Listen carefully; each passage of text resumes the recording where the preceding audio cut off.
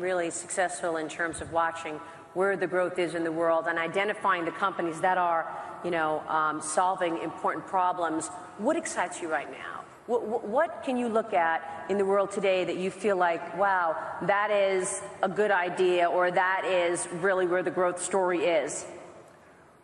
I'm always nervous about being excited about things, because that always feels too irrationally exuberant and too emotional. And like 1999. Yeah, so I went through 99, so a lot of people were very excited, and that was dangerous. But if you ask what are the things where there's, what's very charismatic and that people are not paying enough attention to, I think there are these pockets in biotech that I find like that.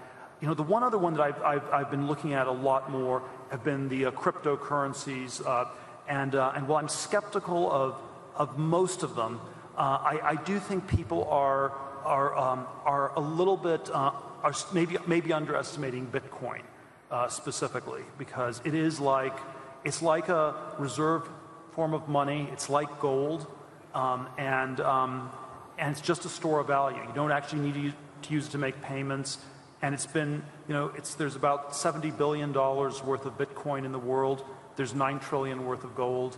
And if Bitcoin ends up being the cyber equivalent of gold, it has a great potential left. So it's a very different kind of thing from what people in Silicon Valley normally focus on. Companies, not algorithms or protocols.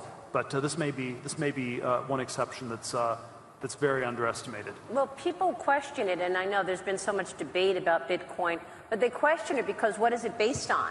I mean, you see that the dollar is based on, the trust of the Treasury, the trust of the U.S. government. What is Bitcoin based on?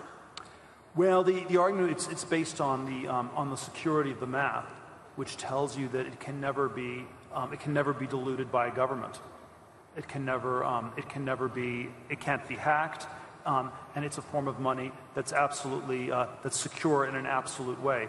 Of course, you could ask the same questions about gold. That's why I used the gold analogy. You could say, what is gold based on? Why is gold valuable? Well, it's a tangible asset, though, gold. It's a tangible asset, but it's also hard to mine.